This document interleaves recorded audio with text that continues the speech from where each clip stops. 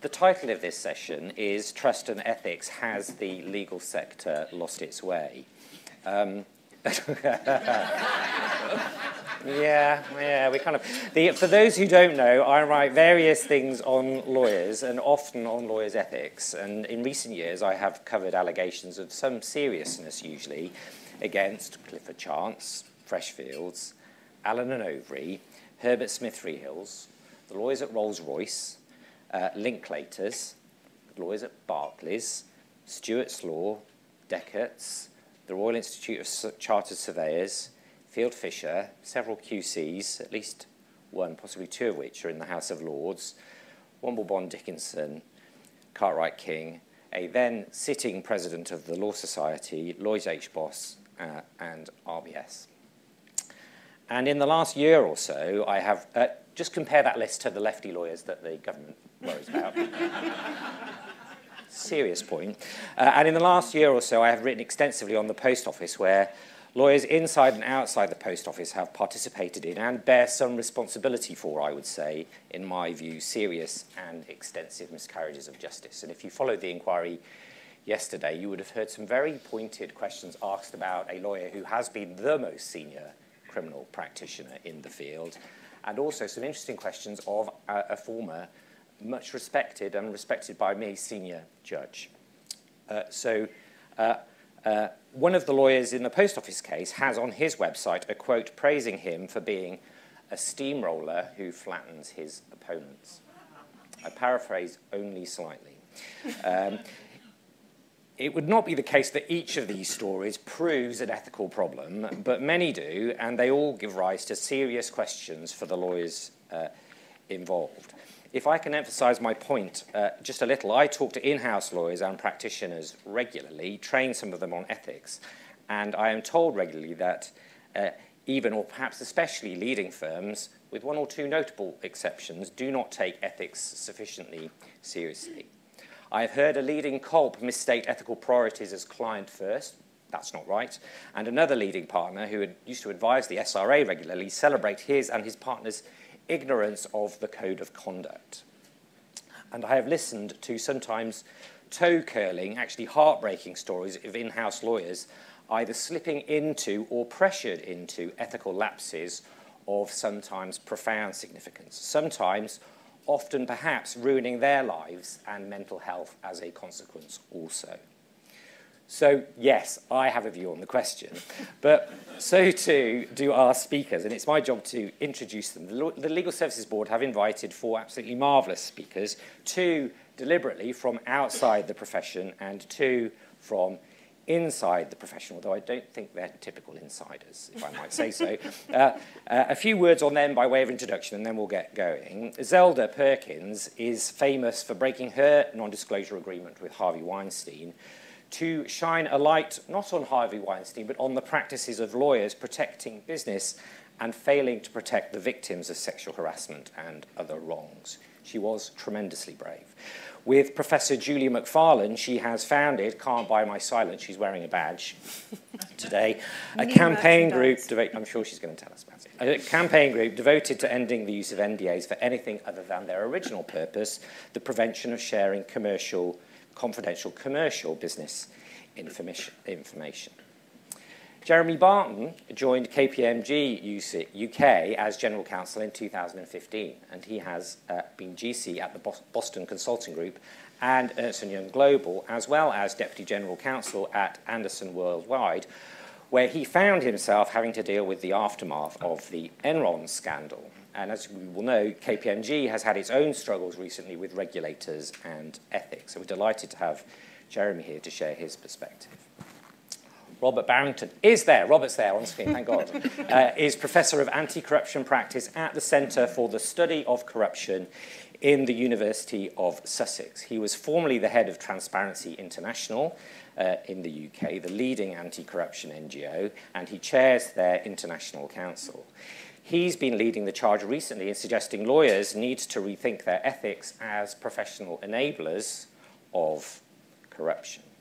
Jennifer, our final speaker, Jennifer Swallow, is a lawyer, business leader, consultant, and coach with extensive experience as a GC and helping high-growth tech companies, including leadership roles at Yahoo, Wise, did I get that right? Is that the name? And Law Tech UK, which we heard about earlier. She has, if I may say so, made a number of telling interventions in the debate on in-house lawyers' ethics, most recently arguing for contractual strengthening of in-house independence.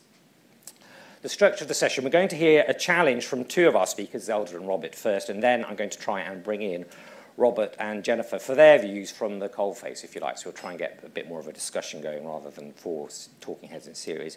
We'd love to spend as much time talking as possible, so we'll try and take questions towards the end of that session. So, Robert, if I may go to you first. We've got about 5 minutes or so, if you can try and stick to that. Five or six, is that right?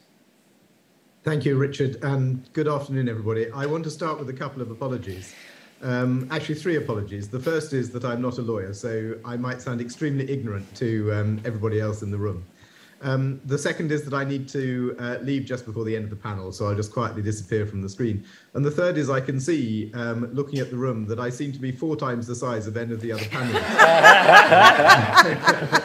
That may be the best I get. But, anyway, I'm not a lawyer, but I'm an anti-corruption researcher. And over recent years, it's been clear that abundant information has become available of, first of all, a wealthy global cadre who extract wealth from their own countries. And secondly, that London is a destination and a clearinghouse for this corrupt capital, as it's called. And what the research has also found is that lawyers, as well as other, have been a party to this activity. In a number of ways, assisting transactions, providing legal services for individuals and their network of companies and families, and sometimes reputation laundering, for example, through slap suits. Anti-corruption campaigners have, to date, been exploring how anti-money laundering legislation could be used to circumscribe this. And new laws like unexplained wealth orders have been introduced off the back of those campaigns. But what we now realize is that even if these AML laws were being well implemented, which they're not actually, there is still a problem. And that problem is that there is seldom a criminal offence that is provable to the degree necessary in English courts. And in cases of kleptocracy and state capture, both the laws themselves and the law enforcement mechanisms and the judiciary are bent to the will of those who are extracting the wealth. So the sort of fundamental principles of dealing with this through a legislative AML approach don't work. So we've therefore got a situation in which London law firms are acting for corrupt oligarchs and kleptocrats entirely within the law. That perpetuates the corruption in the country of origin, and it discredits the UK. It's not in the public interest, and it seems to put the interests of the clients above the public interest. And because there's no provably criminal conduct, the challenge is essentially an ethical one, but also an ethical one with practical implications. The ethical principle is clearly, should I act for corrupt oligarchs and kleptocrats? And the practical implication is, how do I know who is corrupt? Currently, the legal profession is drawing the ethical boundaries in the wrong place, in that more or less anything goes. And that diminishes the profession, which society needs to be in good standing at a time when the independence of the judiciary and the rule of law are being challenged by politicians, as our previous speaker has mentioned. It also diminishes the law firms involved, though some of them don't seem to mind that. And it diminishes the UK in the eyes of key international partners. So in my view, the first step in trying to address this is simply to accept that this is a problem. But even that seems extremely hard for the legal profession to do. And I have to say the Law Society has not distinguished itself in its own approach to this.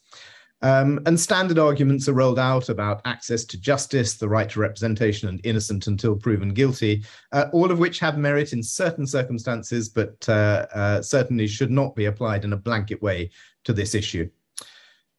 So let me finish with a very simple message. Self-regulation of the legal profession has failed. That gives a very stark problem because the legal profession has been self-regulated for hundreds of years. If the profession doesn't change itself, it's more likely to have change forced upon it. So I think the challenge for the profession is to take ownership of the fact that this is a problem, apply the very fine minds of the legal profession to working out what some solutions might be, and not to remain in denial. Thank you.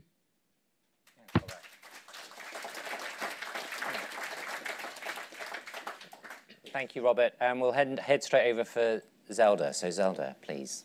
Hi. Well, thank you very much, everybody, for having me here as a true outsider and normal person. I definitely won't be talking in legalese, and I won't be as erudite as Robert, but there's a lot of similarity in some of the issues that he's talking about in terms of what brought me to where I am today and needing to found Can't Buy My Silence. I was brought to that by the experience of signing a non-disclosure agreement with Harvey Weinstein. And for me, and I've said this many times, but I still don't think it's really heard, is that it was not so much Harvey Weinstein's behaviour that was the problem for me. I mean, obviously it was a huge problem. But what really broke me was what happened when I had access to justice and discovered that I had no access to justice. The problem started the moment I was in a room with a lawyer. I thought that I was going somewhere where I was going to receive help. It seemed very clear to me, and I was disavowed of that almost immediately. There were lots of academic reasons why this was so, and I'm not suggesting that I was necessarily given bad advice, but I think the advice I was given was advice that was driven by the fact, as it seemed to me, that regulation and legislation doesn't support the legal profession to make ethically strong decisions. This was something that had not occurred to me when I went to speak to a lawyer. I had presumed that lawyers, priests, and doctors were unimpeachable. I was very young. And I think one of the biggest problems that we've been talking about today is the challenge that lawyers have in their role of winning, being adversarial, and actually taking into account ethics. And inclusivity. Everyone's been talking about inclusivity today. And the glaring thing that comes to me here is about lawyers actually being inclusive to their client's experience, whatever gender, race, background, ability. Your client's experience as a lawyer, you have to understand, and I think that's where the huge gap is. I'd like to say that there's been an improvement in the time that I signed my non-disclosure agreement to breaking it, but the reality is there has been no change. There's been no regulatory change, and there's been no legislative change. The only thing that's changed is whistleblowing laws. The SRA has tried to put out warning notices, but as far as I'm concerned, as a layperson, a warning notice is a conversation. It concerns lawyers at the moment that it's there, but in another few weeks, days, months, years, that warning notice is yet again ignored, because the guidance was the same in '98 when I signed that agreement as it is today. Now, for those of you who don't know my story, the agreement that I signed, and I had very good legal representation, and I had counsel, very good counsel, but the agreement that I signed stipulated that I couldn't aid the police, that I couldn't speak to a therapist, that I couldn't speak to the HMRC, that I couldn't hold a copy of this agreement.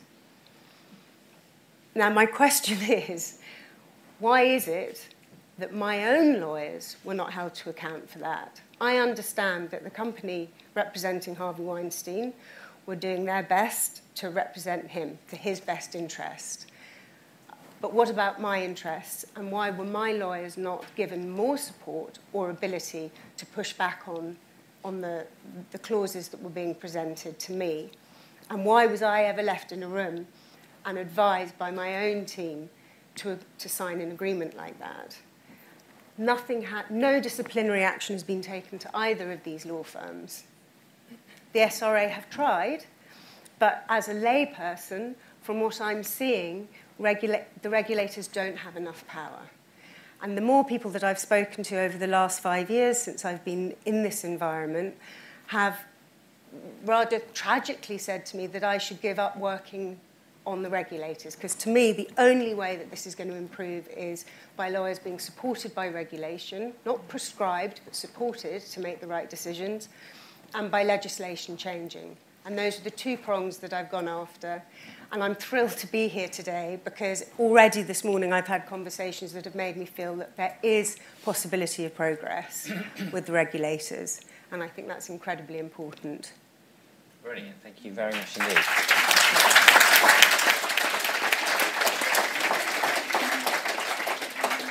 So just to pick out a few themes, the profession might be in denial, self-regulation may have failed, legislation and regulation is needed to support ethical behaviour, adversarialism was mentioned. I think there's a really interesting difference between Robert and Zelda's point of view, which is Robert, in a way, is saying certain kinds of clients, the lawyers bend over backwards to take on board the client's experience and the client's needs, and other lawyers, the lawyers who were representing you in your case, Zelda, don't. Why is that? What can we do about that? So, Jennifer, can I come to you first? Now, in what ways do you agree with what the sorts of things that Robert and Zelda are saying? A lot of this rings true for me, and it makes me wonder if we need to reframe the regulatory principle, the regulatory requirement of lawyers for independence to interdependence. So for me, this concept of independence is so fundamental to the purpose of lawyers. You know, it encapsulates everything about what lawyers are for in society and the connectivity with the rule of law. And my sense is that we have this boiling frog situation where our peripheral vision has closed down away from the societal and wider stakeholder environment and, in this case, the client, the human concept, down into the myopic nature of personal interests or client interests. And my sense is that it is a bigger problem than we're currently acknowledging. And my experience is the in-house world and working inside businesses. And the conversations I've had with GCs over the years, I mean, my own experience as a general counsel in various companies, the stories are appalling and terrifying. Even after we did the group working paper after the session with you, Richard, on the post office, the calls I was receiving, the messages I was receiving from lawyers in-house are just scary, like criminality, illegality, bullying, powerlessness, pressure. And yeah, I think that this is a worse situation than we're acknowledging. And I just don't think independence is at the fore. It's not alive in our conversations as lawyers in our day-to-day. It's not a topic on the conference circuit. It's not on the board. Often it's not built into board governance, and it's not on the table or discussion topics for boards. It's certainly not something that I've seen regulators or the professional representative bodies holding us to hold ourselves to account with. So yeah, a lot of it rings true for me. Thank you very much. Jeremy, what were your thoughts on, do you recognise the same problems as Robert and Zelda? So I certainly recognise the problems and the issues that have been raised. From where I sit, I encounter different types of problems, I think. Yeah. So I'm not in private practice. I'm internal in an organisation. I think my organisation is interesting because part of our business, which is audit, has a very clear public interest. And I think that sometimes the legal profession, perhaps it's so focused on the here and now, loses sight some of the public interest element in the role. Yeah. Now, when you're faced with a public interest as a professional, it seems to me you are perpetually having to balance not obvious choices and dilemmas and challenges. So your first question is, what is the public interest? And you will speak to different people who have different points of view on what the public interest is. And you have this range of situations which will go from the extreme, where you could say what is right and what is wrong is absolutely crystal clear, and you can come to another end of the range, especially in the commercial world, where it's not so clear as to what is right and what is wrong. And what I try to do in my team, and our approach, I think, in our organisation, is to try and equip individuals, and this comes, I think, back a little bit to the point as to, is there support for individual professionals, to equip individuals in how to face into challenges which boil down to being ethical dilemmas, choices, questions. And so how you said that it was different in your organisation. How do lawyers face public interest questions differently from auditors, for instance? What's the different approach of lawyers? Why is it that lawyers take an approach which doesn't pay so much attention to that? I think the reporting out by an auditor to the public through that piece of work is quite different to lots of work that a lawyer will do, which may be, we've had the discussions of the adversarial or the representative. If you're representing a client and you're a litigator, there's a different question as to, well, what is the public interest? The public interest in a piece of litigation may be that due process is being followed and that you're following the rules of criminal procedure or civil litigation procedure, and your focus may be on that. Is there, at the same time, in the legal profession, to step back and looking at the public interest of your role? Okay, Jennifer, what do you think might be driving lawyers' thinking around public interest? Do you have a sense of how they grapple with that question? Is that something which they think is relevant to them? In the in-house context, it's just not at the fore. At the fore is my client needs this, my client is my employer. And my experience with in-house counsel, and this is not everyone or all the time, but it is very common that lawyers in-house often don't know that they are the boiling frog. Or if they are, they don't know what to do about it because they're in this dynamic of capture, that they're owned by the client in an employment context. My boss decides what I get paid, whether I advance, how my reputation is. And that my boss is actually not my client. But there's a misconception that they are. So I think there are dynamics in-house that create the boiling frog. And how do they look? So I mean, I see that a lot in my work. The lawyers take instructions from the CEO typically, or the CFO, some powerful individual, or Harvey Weinstein, or whoever it might be. You're going to do this for us. Find a way of doing this. How do lawyers take a broader view? How do lawyers address because the client is the organisation, and that can be quite a nebulous thing, right? That's quite a difficult. How do you think they address that? Or not. To me, it's quite straightforward. Your shareholders are your client. Yeah. The shareholders have a responsibility to other stakeholders, and with the ESG narrative, we all now need to be thinking about the wider impact of the business decisions, and the shareholders are represented by the board. So for me, it's super straightforward. Your board is a representative of your client. So if you're only engaging internally with your boss or the leaders of different teams, then you aren't serving. But you know, there are different, and this is part of it, I think, there are different ways, particularly in-house, that people manage the independence piece and the thinking about the societal aspect. Some leaders have this as something that they talk about at team meetings. Yeah. You know, and they have a mechanism of having a sort of four eyes check or a discourse when something, alarm bells pop up. But at the core of it, it's just not alive in your training. Yeah.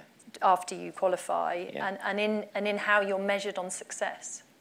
Yeah, I mean, you look at legal conferences, particularly in-house conferences. It's all about being commercial.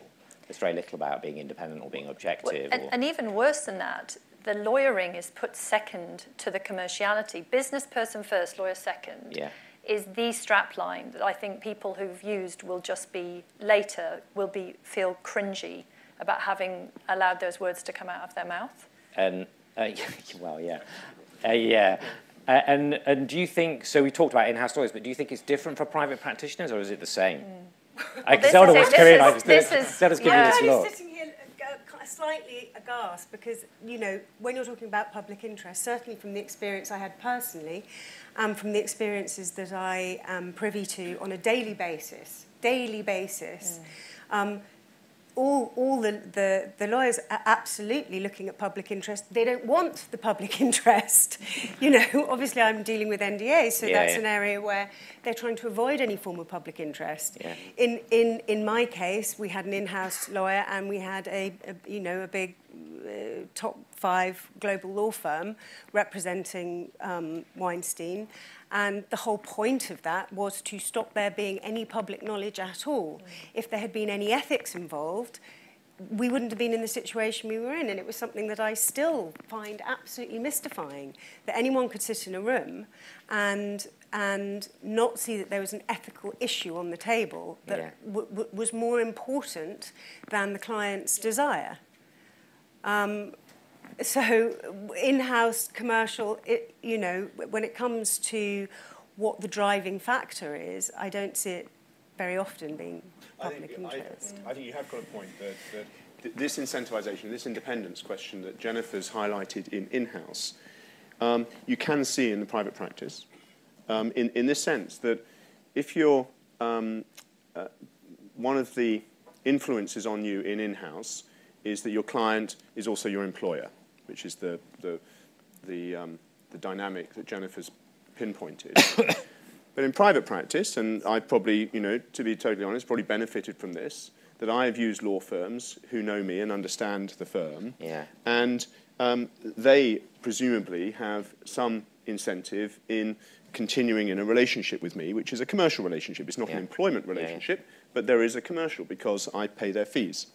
And so I think this question of getting to a position where the public can rely upon lawyers in those situations. In other words, lawyers are in a situation of being paid. There are lawyers who are not paid for doing other work, and that happens, of course. But where lawyers are being paid and their advice is being given to those who are paying them, how do you make sure that the lawyers are doing the right thing in the moment? And the right thing in the moment may, on the one hand, be, yes, fighting the corner for your client, absolutely. But on the other instance, at the moment, in that moment, the right thing might be to say stop.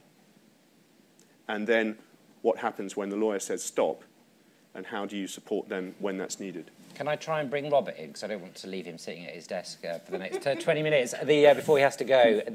Robert, have you got any thoughts on how we get lawyers to take public interest more seriously? You talked about being more careful about the clients that they act for. Did you have further thoughts on that, or any other ideas about the sorts of things that lawyers need to be doing if they're not going to be enabling the kleptocracy, if I can put it in those terms? Yeah, I mean, I think it's right that the conversation is centred around the public interest, and the problem is that's a very contested term, of course.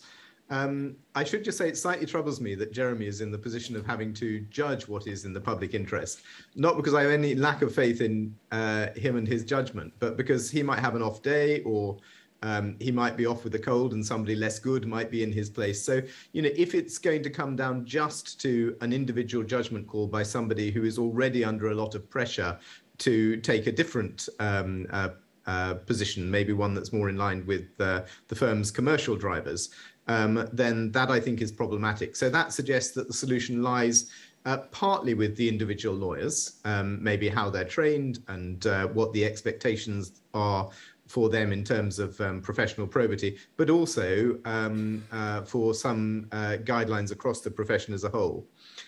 But just on this question of public interest and the question of harm and who the victims are, one of the issues we find in looking at these things that are happening overseas, the kleptocracy and the grand corruption, is that the victims are very distant. And often we won't hear about them for many years. So you can see that some rich kleptocrat or oligarch has turned up in London with a bundle of money. They'll be able to, say that they got it legitimately, and they'll probably have a fake paper trail to show that. It will not be examined in much detail. So we have this slightly perverse situation in which an argument that says you shouldn't take on those people as clients makes them the victim, where in fact the victims are the people whose money they have stolen from the countries run by kleptocracies. So, I think that question of public interest, is it the public interest of upholding the rule of law in the UK, or is it the public interest of the victims who are overseas, is really critical to tease out. But I'm not sure that we can leave it to individual lawyers to make that judgment. I think there need to be better regulation systems and processes around teasing out those ethical questions. I guess I just come back to my main point as well, which is I think the answer to this isn't to say it's not a problem, and not only is it not a problem, that those who are saying it's a problem are the problem. And using arguments around access to justice and right to representation and so on to defend what, to my mind, is the indefensible. I think the legal profession has to move on from that very defensive position. Yeah, I think one of the things, to come to say, one of the things that's really interesting is how quickly the big firms got the reputational point in relation to Russian clients in particular and started to panic and shed clients. And it was the reputational point. It wasn't the ethical point or the public interest point. It was this is going to hurt our business is actually what was driving it. Jeremy, you're itching to come in and I'm going to move on. Well, it was just to respond to Robert's question, which is a very fair question. I suppose by analogy, let me share in my organisation how we have some oversight of these public interest calls. And it might be that there's some learning into the legal profession, actually. So the large accounting firms, by regulation, each have what is called a public interest body. So we have a group of individuals who you might think of a little bit like a corporate non-executives. But they are not there for the commercial benefit of the organisation. They are there to provide an outside-in oversight of our public interest, satisfaction of our public interest duties, if I can put it like that. And so there are two things that body actually sees. They actually see the output of our engagement and client onboarding process. So we have an engagement and client onboarding process that does look at the ethics of doing work with certain organisations. So there is reporting that comes up to the committee around our approach to that, and they can feed in at that level, not in specific decisions because they are independent in that sense. And then the other is just quickly auditors have to review their own independence with their clients.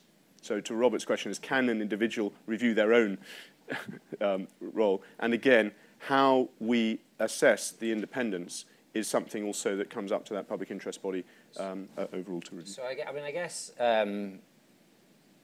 from the outside looking in at the audit industry, it doesn't feel like the audit industry is very good at that, right? That's the sort of of course, and it's for that reason that the regulator has leaned in. Yeah. That we've had the creation of these sorts of arrangements to help and support us in doing that. So we're certainly not saying that we've got it sussed or perfect, but no. we're trying to improve and get better. Okay, thanks. Jennifer, can I come back to you? What do you think the regulators can do to help? And Zelda talked about supporting lawyers to make better decisions, and I know that's something you're interested in. What can the regulators do to help? It is, and it also fascinates me that in Zelda's situation, what she's just described, I'm sitting here just like, it's just, it feels awful to know that happened to you, and yet there's no sanction that we can all look to and go, that was bad, must not do that. Right? To me, I find that astounding, and I really question why that is, and how we're in these shades of grey that lawyers work within, that we don't have that absoluteness. That to me is disturbing. As to where we can go with, so I have personally called regulators when I have needed support, and there has been none. Mm. So to me and the people I work with who are in difficult situations, they need to be able to call someone. Do you mean sort of advice? Advice, or, can you come and have my back? Because it's just my backbone against these people. Yeah. As a lawyer, yeah. That's a difficult situation to be in. So you need a governance infrastructure around you, but you need your regulator to be useful. Yeah. The other part of it, I think, is the profile that we put to these standards. And that's for the regulators to do that. Like, the regulators can say, not this, yes, that. And we just haven't got that profile. So I think it's a combination of being there on an ad hoc basis, raising the profile, increasing the training and discourse. I just renewed my practicing certificate. At no point in my flow with the Sisters Regulation Authority was I reminded of my regulatory duties. Yeah. At no point. So we've got some basic stuff that we can do here. And I have to say, just from the public's point of view, yeah. I keep saying to people who come to me, when they've fallen foul of a NDA and what I would consider bad lawyering, yeah. and I say, you need to go and report it to the regulator, you need to go to the SRA, and they say, well, it's too complicated and it's really there's so many obstructions to doing that, and then you have to go through quite a lengthy and complicated process to make complaints. And they don't want to, and I keep trying to say, well, the paper trail is really important to make change. It might not do something concrete for you. Yeah. And that's actually not a very helpful thing to be saying to somebody who's desperate and needs change. No. Yeah, sorry. No, well, I was just going to say, throughout this process, I worked extensively with the SRA, and I went through a very extreme complaint process. Yeah. And it was very rigorous and very hard. And I mean, I was 25 years on from the incident. Yeah. And so it was possible for me to emotionally go through what was essentially a private court case where I had to give 4 days of evidence. I was sitting in a room giving 4 days of evidence to 2 lawyers and being questioned and, being very exacting questioning. And not very many people are going to want to go through that process where actually what they're doing is reporting poor practice from the lawyer. Yeah. And my whole history was being looked at as if I was in a sort of court of law, where all I was trying to do is saying, I don't think that these lawyers were behaving correctly, and they certainly didn't have the backup to behave correctly. Can I add one point, which is there's something very powerful about being able to point to something on the internet, for example, that says this is the, and it's not just a sort of principle, it's a best practice guidance, or it's in the case that we put a draft, it's a template employment agreement amendment. Yeah. These types of physical things that everybody can point to and say the regulator backs that. Yeah. Yeah, okay, great. Maybe that's a good point to throw it open to the room. Just let me just see a few hands and then I'll think where to go. Can I take the question, the lady with the brown cardie there? Is it a cardie? I'm not sure it is a cardie. It might be Sarah. Is it Sarah? Not sure about lady. Thanks very much. Useful in this area, as in many others, to look at analogies with other sectors and others who do it perhaps better. And it just occurred to me, I was in a safeguarding refresher course yesterday, which a lot of PE coaches had to do, and as I'm a trustee of the charity, I had to do it too. And if you're a PE teacher, you have to do safeguarding training at least once a year. You have to be reminded of it and sign something, probably on every term, to say that you're doing this. If you see anything or hear anything in any part of your professional life that you think is a bit off, you have a duty to report. And not just a duty to report, you then get the backup for whoever it is. I'm sure it doesn't always work brilliantly, but the system is very, very, there's many layers to it. And both the PE teachers, but also the people who are regulating them and who have got their backs, are under a duty to make sure that things are done properly. Yeah. And I just wonder if legal regulation could learn from them about how it is possible to do this sort of thing and how it can be done better. Yeah, the direction's been away from that kind of compulsory education, hasn't it? But the gentleman there.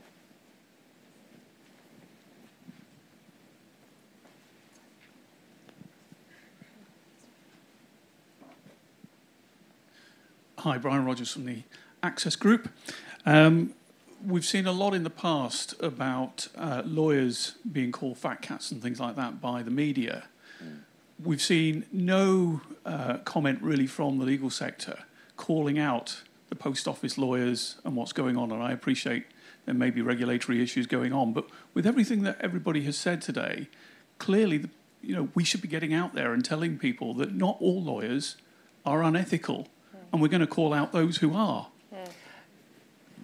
Does anybody want, I mean, I've got a view on that, but does anybody want to respond to why that, I mean, I think I know why that doesn't happen, but does anybody want to say why they think that doesn't happen? I think the fact is that not every lawyer is bad ethically. So I think we can hopefully all agree that. In terms of when you encounter it, our view is that you shouldn't now, in today's world, you don't hold back and you don't cover up. I think that is a shift. And so from our perspective, we wouldn't cover up. I can see John Flood's hand. I'll take you next. John Flood, Professor of Law and Society at Griffith University. I was struck by the point you made, Jennifer, about the commercial aspect. And it seems to me that is probably pervasive throughout the entire legal profession, in-house private practice and so on. Because even within the law firm, one in effect is working for one's employer, who could be a partner or senior associate or something like that. And to be quite honest with you, I mean, I can see what you want in terms of the regulator backing you up in some way, but I don't see a way out of it at the moment. I don't see the SRA providing the right kind of backing for that sort of thing.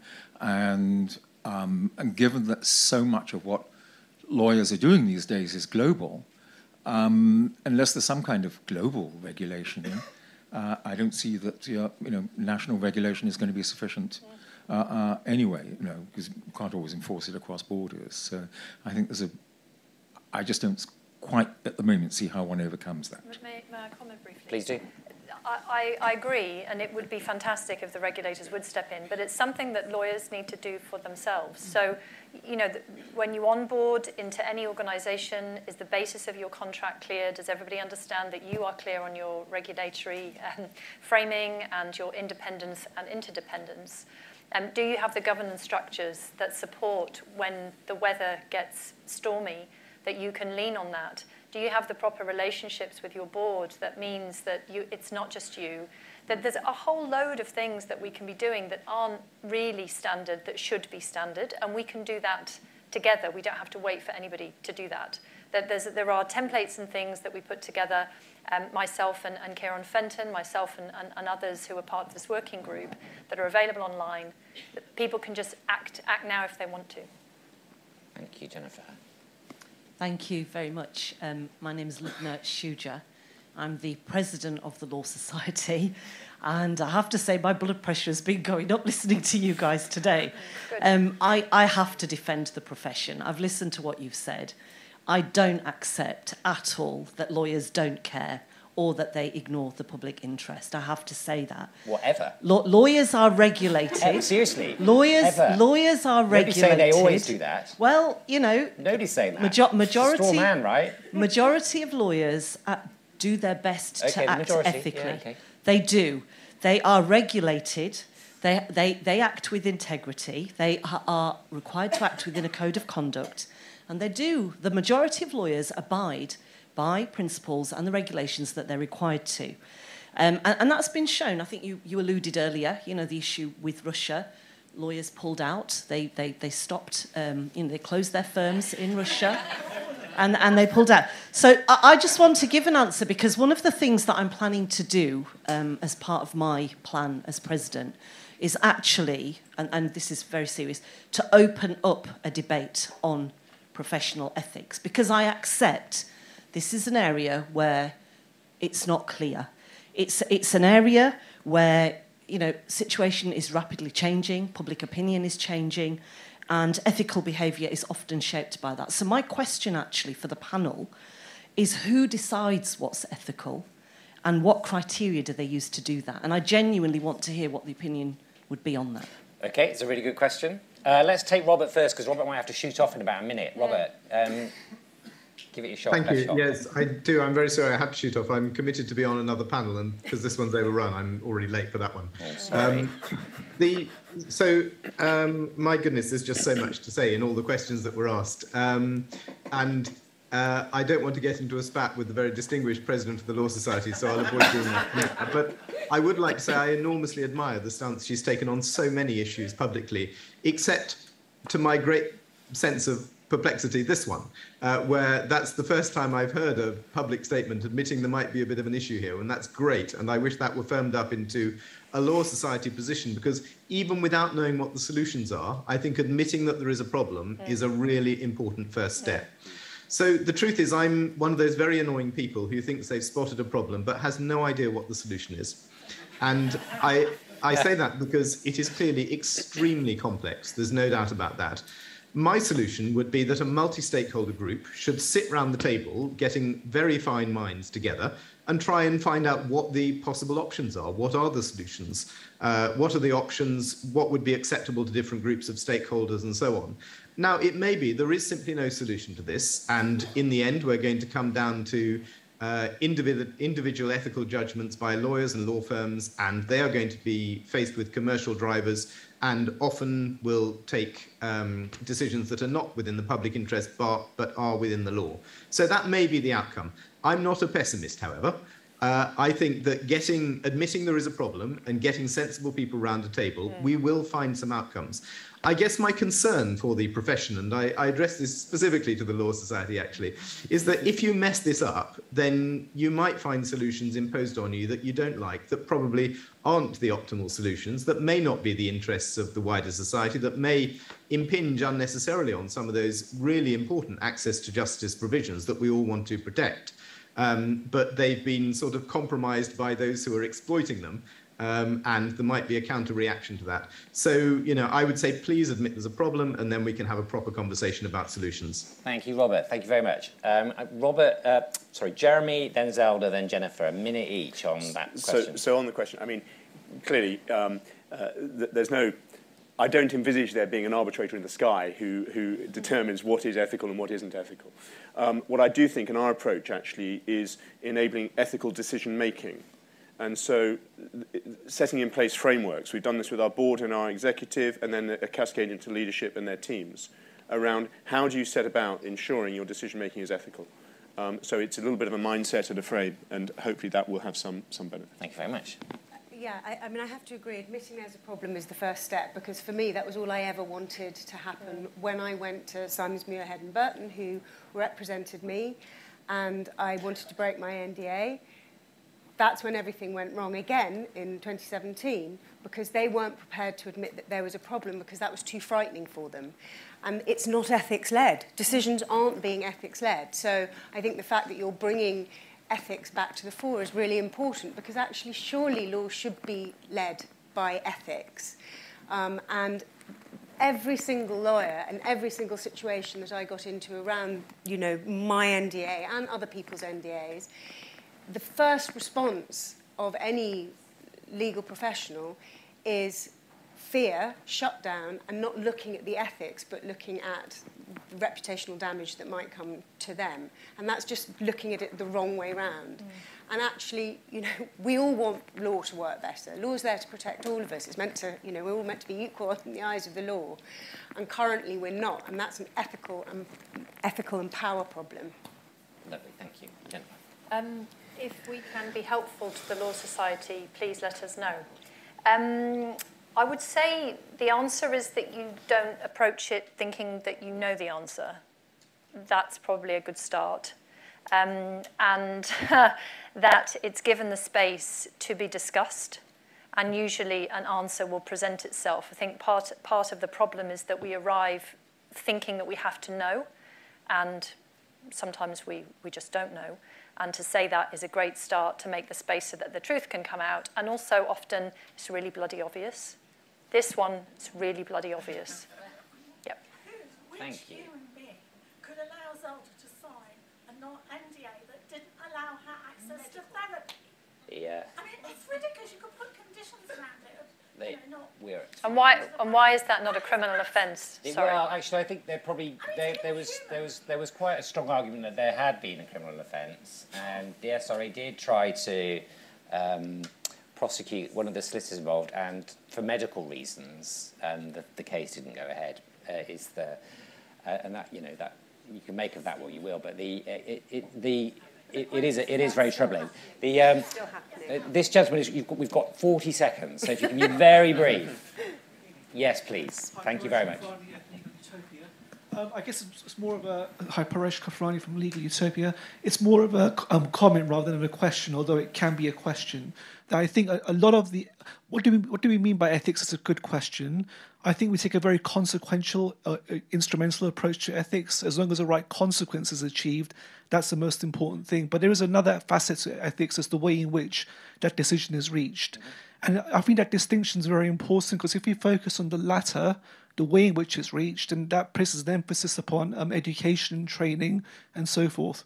So it's often getting to the right decision ethically might just be, a question of luck or a question of taking into account factors which might not be that relevant, but it's the way in which our decisions reach that sort of deontological approach, which I think is very important. Lovely, thank you very much. Lovely point to end.